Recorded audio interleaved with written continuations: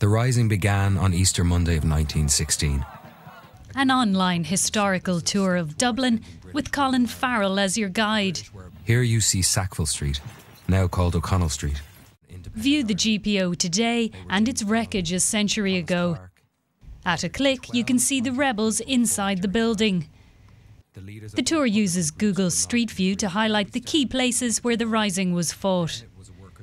Historical photos and archive material relate today's city with Dublin in 1916. Among the items shared by the National Library were farewell love letters from Joseph Plunkett and Thomas MacDonagh.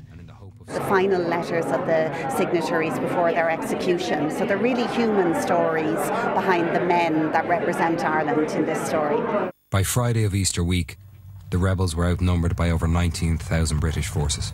While Trinity College shared Thomas Westrop's photos of the aftermath. It's a wonderful photograph taken from the top of Nelson's Pillar down into Henry Street, and you can see just the level of destruction.